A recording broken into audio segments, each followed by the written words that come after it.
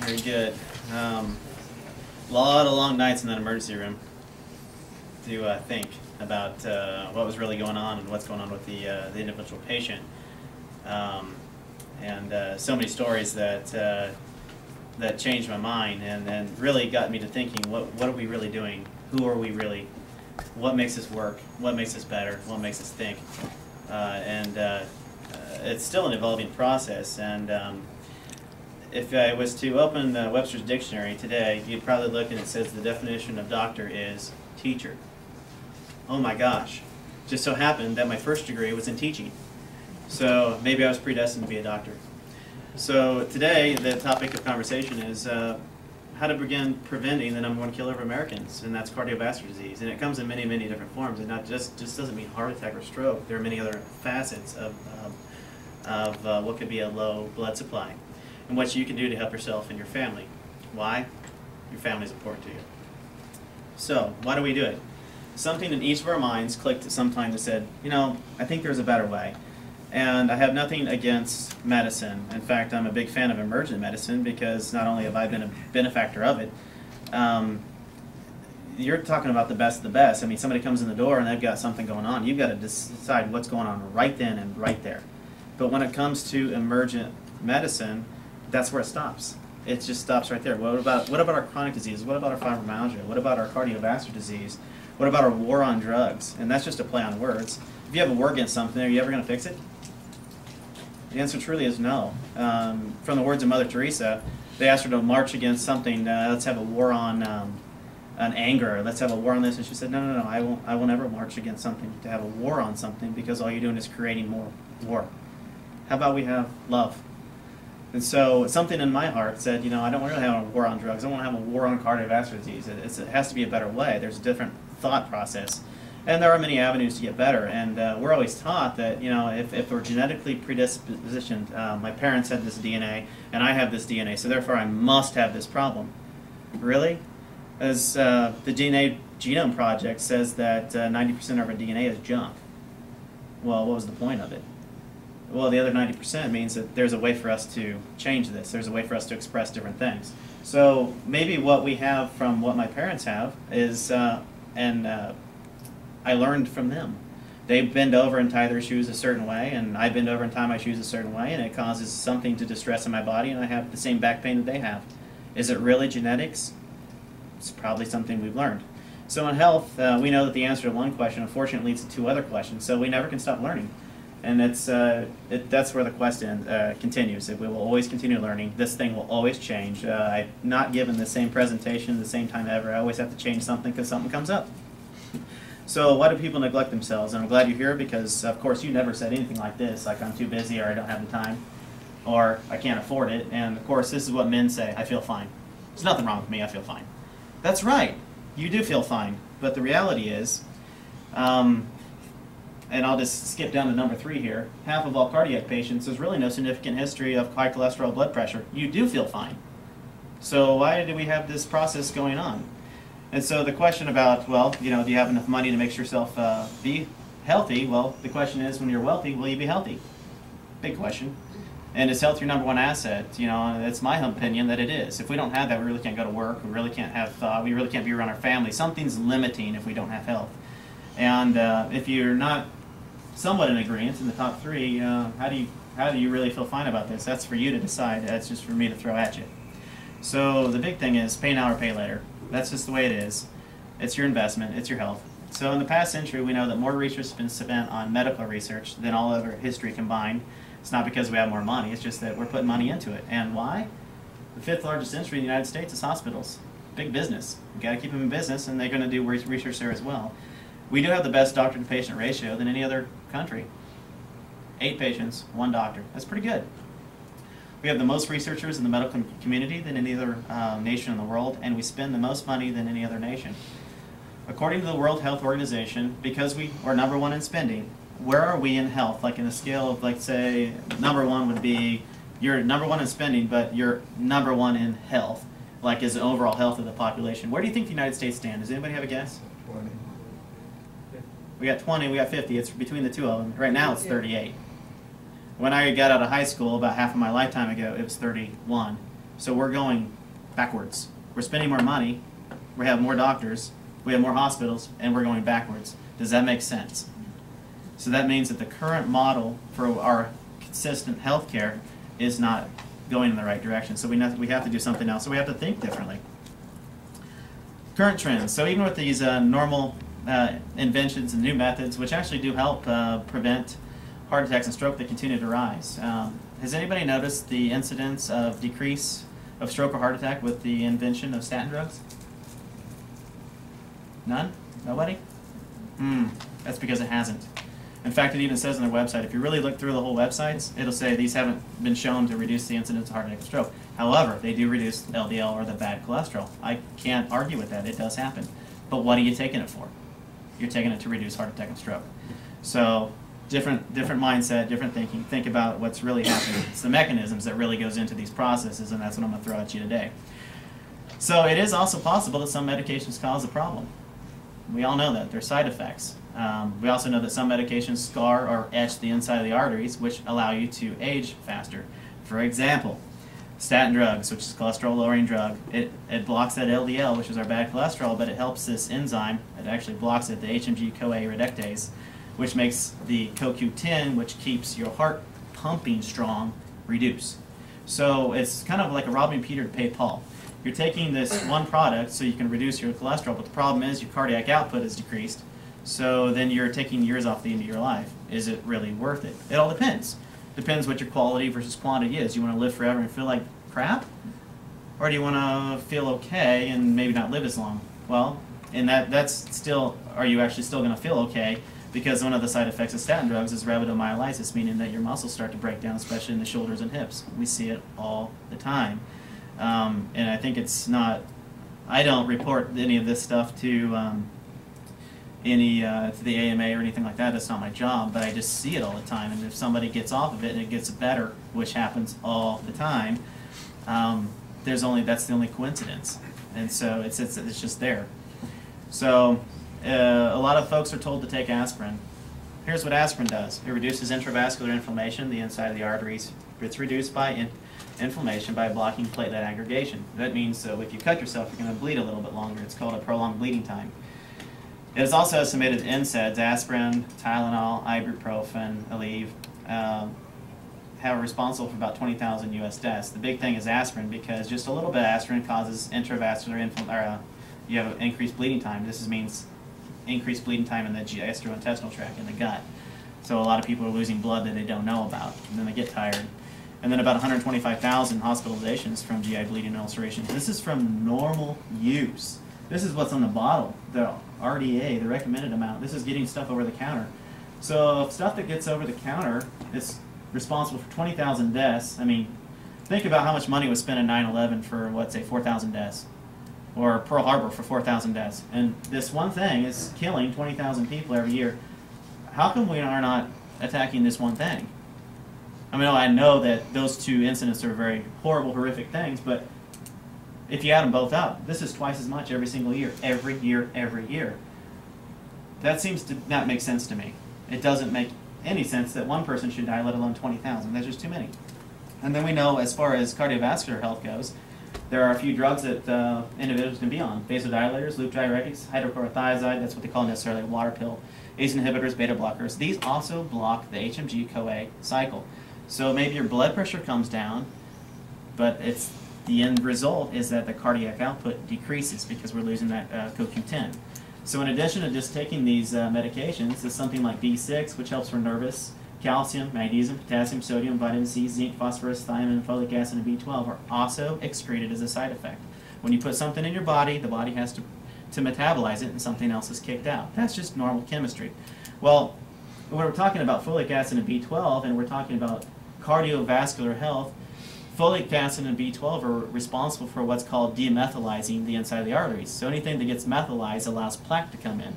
So if we can demethylize, it actually keeps the arteries healthy. So it's kind of a catch-22. You take these things to make your cardiovascular system better, but in reality, it does something on the back end that doesn't make it better. So we can run a blood pressure test, and okay, your blood pressure came down, but the end result is, are you losing years at the end of your life? You bet. unless you replace them. So since 1980, we know that diabetes has increased by 300%.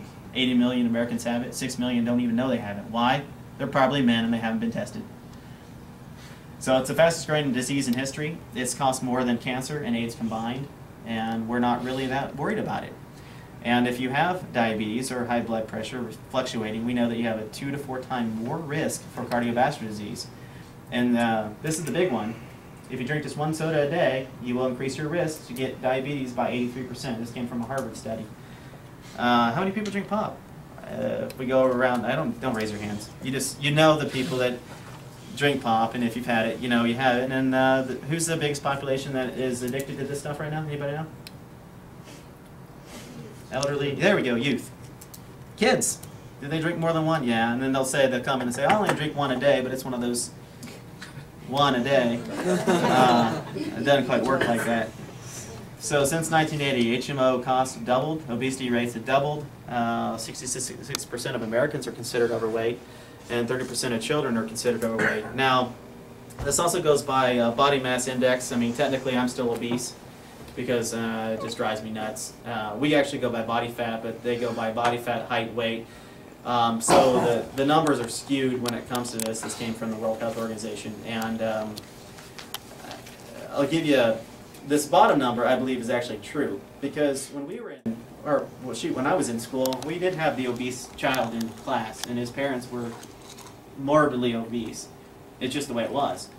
And that's what he was predestined to. But if I go to a grade school now, there's a lot of children that are obese. Where's it coming from? It's what they're putting in their mouth. It's what they're doing. Oh, physical education. Is that important in school anymore? No, it's been taken out. It's not important. Well, shoot. What did you do when you came home? You know what I did to get a hold of my friend when I was a kid? I ran quarter mile to his house, because that's the closest neighbor I had, and knocked on his door. And if he wasn't home, I ran home. Now we can go boop, boop, boop, text. You there? No? Okay. You want to play online? Yeah, okay. There's not any of that exercise that's going on. It's a change that I'm having to adapt to with my own children, but at the same time I still kick them outside and say, go play. Mm-hmm. So we have a problem. This is from the New England Journal of Medicine. For the first time in history, this first generation of children are not predicted to live as long as the previous generation. It's the first time ever, and it's because of what's changing. So a couple things to explain. Atherosclerosis, and 50% of the population has it. What that means is if you have an artery, it starts to get plaque inside of it. And then there's another thing called arterial sclerosis. This means the artery itself is losing its elasticity. This happens as we age. It's a normal process. Atherosclerosis is not a normal process. It's a process that happens as we have some sort of intravascular inflammation that causes plaquing to begin, and I'll explain that in a little bit. So everybody knows about these things, but they don't do much to change their lifestyle. And we actually have something to offer that's simple and easy to comply with. Easy with your lifestyle too, that make you feel better. So there is a way, a simple way, to reactivate the healing process. And here's the basic truth, is if the TV and the refrigerator weren't far apart, some people would never get any form of exercise. So silent killers, we call them strokes, heart attack, aneurysm, even cancer could be part of it. So we've all heard of somebody that we knew that's had what's called a silent killer, which means they just dropped over dead and they had no idea of what's going on. 47% of these silent killers occur outside the hospital, and many of these silent killers have death as their initial symptom. A high percentage of heart attack sufferers have normal cholesterol and blood pressure. I've said that before, I'll say it again. So we don't necessarily pin our laurels on if you have high cholesterol, then you have cardiovascular risk, and if you have low cholesterol, you're free to go. It's not true. So too often you hear the story of somebody going in for a routine test only to be administered, let's say, a stress test, and they failed it. And then they found that they were like 95% occluded. How in the world could they be walking around 95% occluded in the heart or maybe in the carotids? Because the body adapts. We can have 90% of our kidneys gone and we can still be moving. You can have most of your liver gone and you're still okay. The body makes adaptations. I mean, that's my job as a doctor, is to decrease these adaptations to get you back to normal function. And so that's how it can work. Yes, guess what? They felt fine, but they weren't. So that's why we run the test. So today, heart disease kills more than the next 6 diseases combined, so we should really be paying attention to it because that's what's really going to get you. We know that 1 in 3 deaths is heart disease, and one of the big things that most women don't always hear is that you're twice as likely to die from heart disease in all other forms of cancer. So we have, and I'm not against Susan Komen's breast cancer awareness, or when Gilda Radner had ovarian cancer, and they've had a lot of different studies for that. But those seem to take precedence over twice as likely to die from heart disease. Why? I don't understand it. I just don't get it. So that's why I'm here. So we know that cardiovascular disease kills about 500,000 Americans a year. 16 million Americans are disabled or in pain because of cardiovascular disease, and I'll get to some more details on that. We know stroke gets about 160,000, and then as far as big business goes, yeah, almost 1 million angioplasties a year, 600,000 open heart surgeries. Anybody know what an average open heart surgery runs, bill-wise? It depends. Around here, probably 80,000.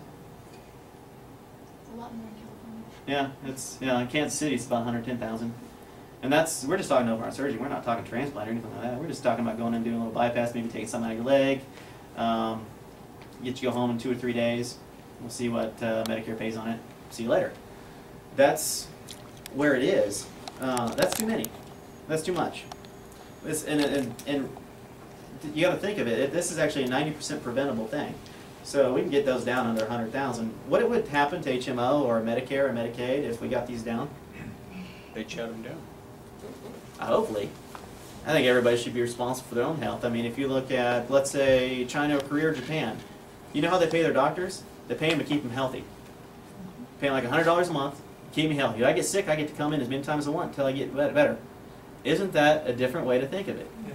What do? Let's wait until we're sick, and then we're going to charge the most amount of money we can until we get better. I think it's backwards. So, do you have heart disease? And it doesn't mean you have heart disease. What about, is your blood supply perfect? So, somebody could walk in the door to my office and say, I got migraines, I got, well, you know about high blood pressure, I've got chronic pain, I've got sexual dysfunction, meaning no libido, man doesn't have libido or can't get an erection. That's my first indicator they got a blood supply problem. They got a blood supply problem there, they got a blood supply problem somewhere else, and most likely it's even in the heart. Lack of energy is a big one. Cold extremities, depression. Sometimes you don't get the blood to the brain. You're tired. Decline in vision, arthritis. Those are all there. I guess if you didn't get the decline in vision the first time, you get it the second time. That's the first time I saw that. Okay. So we'll get that fixed. So I have 2 eyes. Well, that's true. I'll put left and right in. That'll make it easy. So every 3 minutes, someone dies from a stroke, and they may have not had any prior symptoms. And again, 47% of all diseases happen, or those cardiovascular deaths, are outside the hospital. And this is a cause of a long-term serious disability. Again, rise in healthcare. So are you at risk? These are factors you probably have heard of many, many times: diabetes, inactivity, obesity, smoking, high blood pressure, high cholesterol. Let's get to some new stuff. So, endothelium testing, what you need to know. Dr. Orton gave just a brief introduction to endothelial testing. How do we test the inside of your arteries, and why in the world do we test them? You have to have a reason to test it. Well, we want to know if you can make this stuff called nitric oxide. And because the more nitric oxide your body makes, the more healthy the endothelium will be. And why would you want to have nitric oxide? Well, it's part of the cardiovascular system, and it is the principal key to longevity. It's not to be used for everyone or for every delivery system. For instance, if you took nitric oxide right now and just breathed it in, what would happen to you? Might get a little loopy. But inside the cardiovascular system, it does something completely different. Sort of the same as hydrogen peroxide. If we take hydrogen peroxide and put it onto a wound, it'll start cleaning up and a bubble look kind of nasty. But if we took the same hydrogen peroxide, let's say it's 30 molar, and we put it in our mouth, what's going to happen? It's going to start burning everything, and acid and base is not a good thing to have. So different processes, different parts of the body. In 1998, the Nobel Prize was awarded to Dr. Ignaro for discovering this nitric oxide in the cardiovascular system. It had already been discovered. I mean, dentists have been using it for a while. But how it communicates along the cells of the cardiovascular system, how it actually makes us stay youthful inside. So outside the arteries, nitric oxide is an environmental pollutant, but within the arterial wall, it's produced at a controlled level, and it's an endogenous protector of the vessel walls. This is what is not necessarily a fountain of youth, but it keeps us from aging inside. And so we talk a little bit about cholesterol. I have to get on my little soapbox about cholesterol, and this is where it really got me thinking when I used to work in pathology. Let's say we had somebody that came in that was morbidly obese, and we draw blood on them, and it looked like a milkshake. And so we'd run their cholesterol. Their triglycerides would be through the roof. But their HDL would be 87, and I'll give you a normal range. 30 to 60 is considered good. Above that, apparently, is considered great. So this person, I mean, this happened time after time again. 87, 87, 90.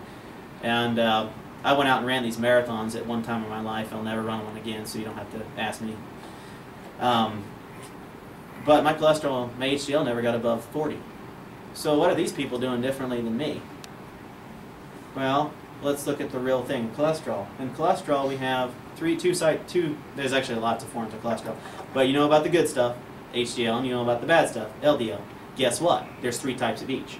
And so of the HDL, there's 2 good and 1 bad. Guess what fraction of these people had? They had all bad of the good stuff.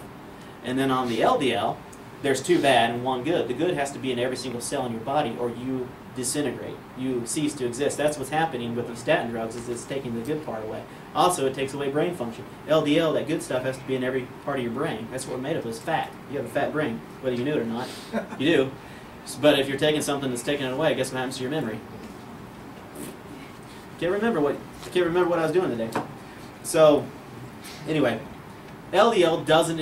I just don't put it as a bad thing. It's a good thing, because what if you have some sort of etching or scratching inside your arteries? The LDL comes down and puts a hole over it. It's your Band-Aid.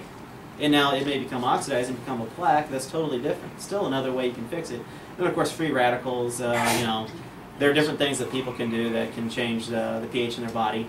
And then they get what's called fatty deposits or foam cells, and then these plaques. But guess what? That's a normal response. So should we attack this LDL and go after that, even though it's not a cause? I should be hearing no's. We should go after what caused it. And when we get after what caused something, then we have a way to fix it. So, nitric oxide works on that endothelium. Here's what it really does. It assists in the reduction of the plaque. That's good. So it increases the flexibility of the arteries. That means that our arteriosclerosis is starting to decrease. That means our normal aging process gets decreased. It smooths the walls of the cardiovascular system, which is because it's reduction of the plaque. And here's the big kicker. There are 26,000 classified diseases. I would say there's really probably 8 to 10,000, but everything has kind of a crossover. And every single disease has a vascular component, an inflammatory component, and a vascular component. And so guess what? If you have a blood supply that's now being compromised because of a disease process, and you have something that can reverse and increase the blood supply, guess what can happen to virtually every disease? They can get better. Will they all get better, and will they all be disease-free? No, but you can enhance their recoverability and increase the ability of the body to heal. So, again, these are the circulatory problems. So somebody comes in, I'm not necessarily looking for a heart attack on their way, but here's what happens. So let's say you have too high of blood sugar at certain times. Let's say you have too much stress in your life because it creates cortisol, which changes blood sugar. Let's say you take a medication that causes intravascular inflammation. Let's say you have, you take a digestive aid like Prilosec that changes your pHs, doesn't allow you to absorb your B12 and folic acid. So something comes in here and etches the inside of this artery. Well, what comes along is LDL, and it comes in here and plugs the hole. Then it becomes a plaque. Well, over the course of time, this plaque can erupt, and this eruption here might be what's called an emboli, and that's how you get to a heart attack or stroke. That's how it happens. But it's not, you know, this is a disease. Migraines are a disease. Well, what's the cause? That's a blood supply problem. You have an artery that's shutting down, that's why you're getting a migraine. Whether it's from an allergy or from a vascular problem, it's a blood supply problem. Same with high blood pressure.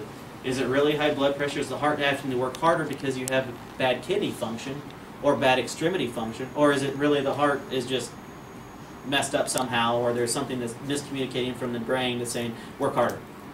Don't know until you have a real good exam, but if you give a medication that puts inside there, it's really not getting to that cause of the problem. It may make your blood pressure come down, but if you take that away, what happens to your blood pressure? It comes right back up. So you're really addressing the cause. I don't think so.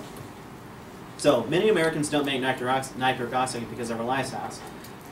We have blood sugar problems, we have blood pressure problems, we don't get out and move enough, we don't get out and make our own food.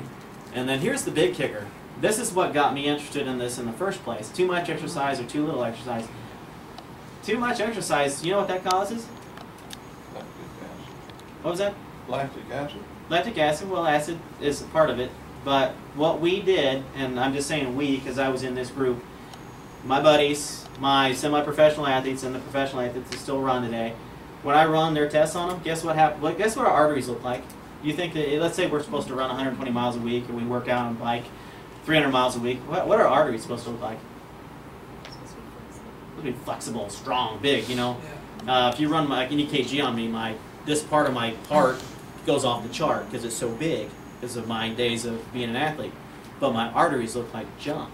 Why? We worked out so hard, we created free radicals. The free radicals are the inside of our arteries, just as if I was doing nothing, eating hamburgers, hot dogs, and all the great stuff that I like to eat, but I have to limit because I hear teaching you guys this stuff. But we have the same problems. So I looked at, when does the average professional distance runner, triathlete, swimmer, whatnot, an endurance athlete, when do they typically die? In their 70s. Why? Because they have too much exercise. Same process happens, just a different way. So we have to do the same thing about it.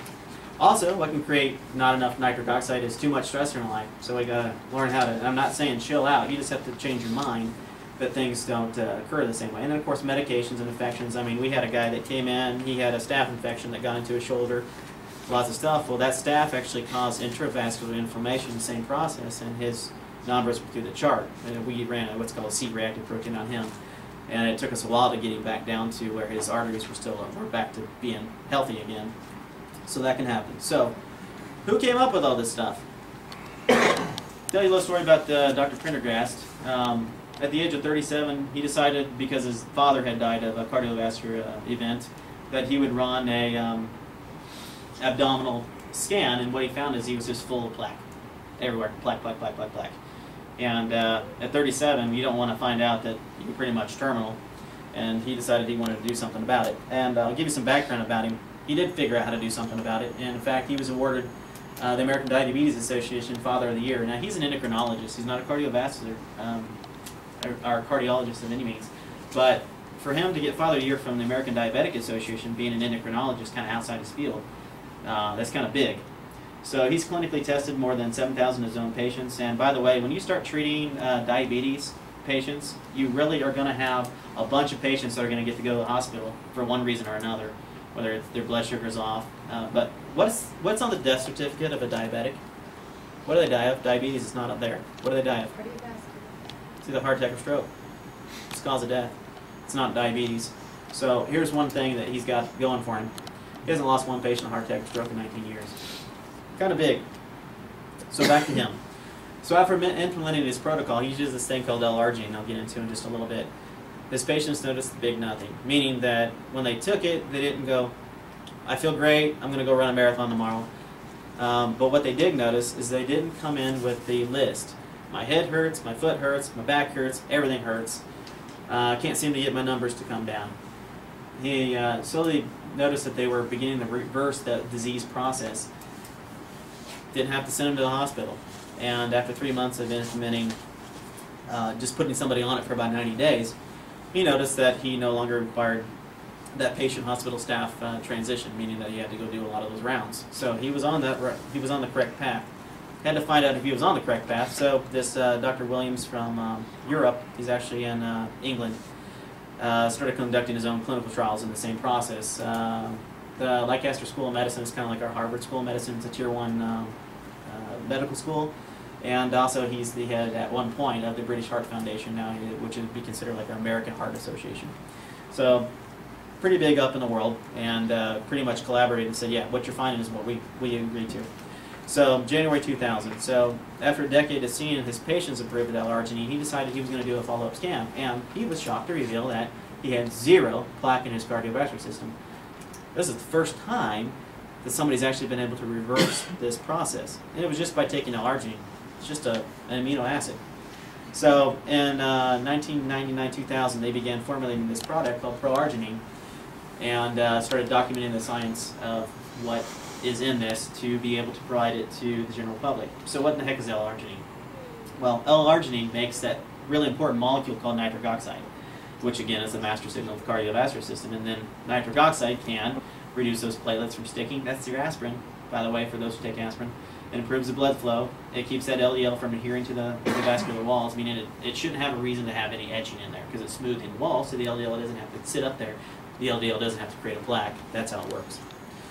And then what else is in this product? Well, they put L-citrulline in it, which is from watermelon, and that's important. It's another amino acid. It's important to keep the L-arginine firing and make it up to 36 hours. If you just took L-arginine, and you can go to any health food store and get L-arginine, if you just took L-arginine, you're going to have to take it every 4 hours. So we want the compliance to be reasonable. We want you to be able to take something and have it work for you for a day. I wouldn't want you to get up at 2 o'clock in the morning and then at 6 o'clock in the morning just to take your L-arginine so that your cardiovascular health is well. It doesn't make any sense. So L-citrulline isn't present in many formulas, and that's the key to what makes pro-arginine and what the research and science has shown and what makes it work so well. So now what? You've gotten some information, and can you pass it along? Think of anybody that might want to know about this or even hear us speak. Would you consider with the standard testing, or perhaps we should be looking at a different test? You know, I say let's move forward. Let's move forward. We've got a couple other things to go over here first. So, if you were paying attention, we've got 6 people on here. Who's at risk?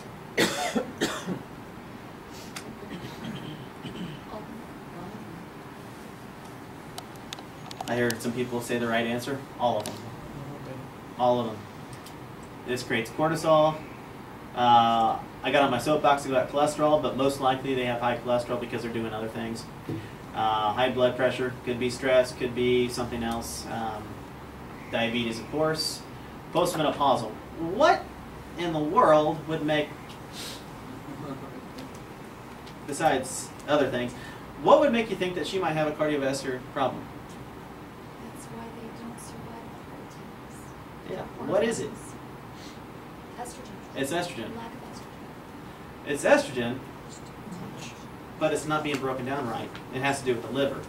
But if it gets in the wrong process, guess what that does? It etches the inside of the arteries. So let's pass this along, because I want you guys to tell everybody about this that's on this.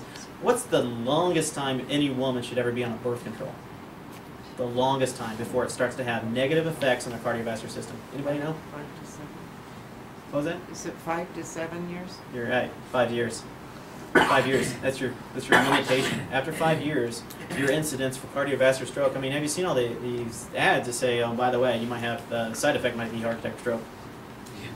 Yeah. But go ahead and take it. And it Side happens. effects, don't worry about it. It's okay. Yeah. That's why. It's because it creates this condition. So, you know, a lot of young women are taking birth control, and I mean, even if their period is incorrect, a lot of these physicians are putting them on birth control instead of addressing the process. Well, what are you doing? You're setting them up for failure down the road.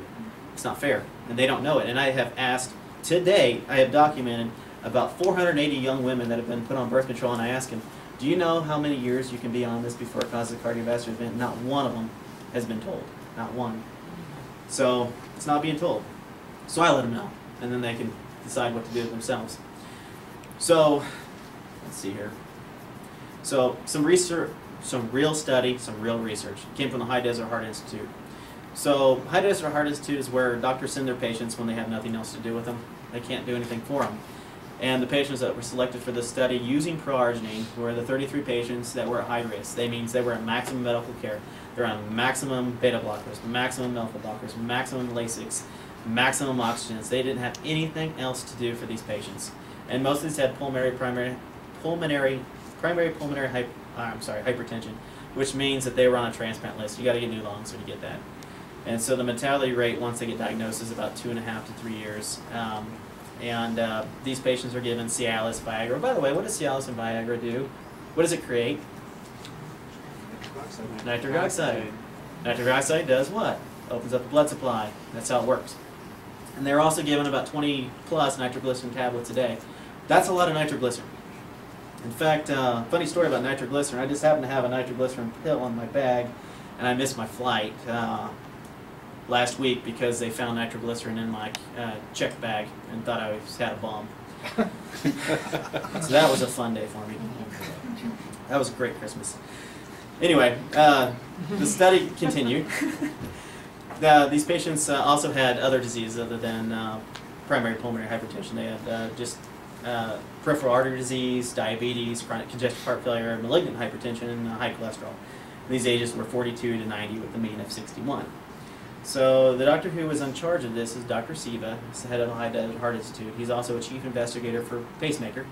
And he's quadruple board certified. So they test to make sure that if somebody has a neurological problem, and he's going to put the pacemaker in. He's the one that tries to make sure that the new patents and everything are going to work and how long it's going to work. So the patients in this study, in his opinion, had no medical options left, nothing that they could do for him. So he didn't see a problem with him trying to do something. So he also wanted to make a note that not a single medical procedure that he has had, or even medication, has decreased his procedure rate. They keep coming in. It's only affected the quality of life. So maybe it makes him feel better. If you have congestion in your heart and you can give him medication that takes congestion of the heart, it's going to give you less pain. So it's going to increase the quality of life, but it really hasn't stopped the process. And he talked about in detail, a stent is really not a process either. It's just helping open up the area. And by the way, what are stents lined with? So that they don't get plaqued up. They actually are lined with L-arginine so that they can keep creating nitric oxide to keep that open. And so, as he talked about it, L-arginine delays the process. So if somebody has one of these processes already occurring, or they haven't been diagnosed yet, this L-arginine, which creates nitric oxide, does delay the process. There's those other intangibles. Are you going to get out and move? Are you going to stop putting things in your mouth? Are you going to possibly, if you're diabetic, are you going to be in control of that? If you're not, you're still going to have the same outcome, but maybe you're going to get an extra 10 or 15 years. So that's why he believes there's a benefit to something that creates nitric oxide, like the pro-arginine, and why the Nobel Prize was awarded. So in his clinical trial, they had their patients take pro-arginine for 90 days, and they ran about 7,400 tests, and they ran echo tests, see how the heart function was, bone scans, and of course tons of laboratory tests. And so here are some results. They had an 18% increase in HDL, that's our good cholesterol, 40% decrease in triglycerides. The glucose and A1C. A1C is how we monitor if somebody is actually taking their insulin or they have a long-term blood sugar thing. It actually dropped 25%. I loved, there's a couple different lab tests you can run and you can catch people that are cheating. A1C is one of those because let's say we have a diabetic that doesn't want to take their insulin or is non-compliant. They don't take, and then they take it the day they come in and we run their blood test. Well, their glucose is fine, but their A1C is going to be through the chart. I got you. There's a few tests that we do like that. So anyway, it dropped the A1C. Well, that tells us over, the A1C is supposed to be what blood sugars look like over the last 180 days, but in reality it's catching it at 90 days, so that's a good thing. The creatinine decrease, that means the pressure off the kidneys, the swelling in the kidneys, the disease in the kidneys is starting to break down, or getting better. Magnesium increased 35% without giving them magnesium, so anybody that's on Lasix, what it kicks out of the body is magnesium. Well, magnesium is only important for 3,500 enzymatic processes in the body, so it is important. So the fact that it increases it means that it's helping many other things that are going on. The platelets decreased, the microalbumin increased 70%, again that's kidney function. Vitamin D, which, is vitamin D a vitamin? No. Yay! We got it. So vitamin D is a hormone. It just was found at the time that they were classifying everything as a vitamin. Vitamin D works in so many different ways, and vitamin D is a fat-soluble hormone, and there's a lot of research that if you have enough vitamin D, you really should never get the flu, and if you have the flu, you can take X amount of vitamin D and be able to thwart it in 24 hours, and I've done that in my practice for the last 5 years, and we have really not had any issues with flu. But anyway, a lot of these patients with cardiovascular disease were 84% low. 84% of them on the baseline were deficient. Deficient is such a low number. Anyway, so they probably were all deficient, but they'd increased 180%. That's huge. And then, of course, the C-reactive protein, which tells us how much inflammation is inside the arteries, also decreased 80%. Another big thing. So from a blood pressure standpoint, the systolic or top number decreased by 13%, and the bottom number decreased by 17%. This is actually significant. And I'll tell you why.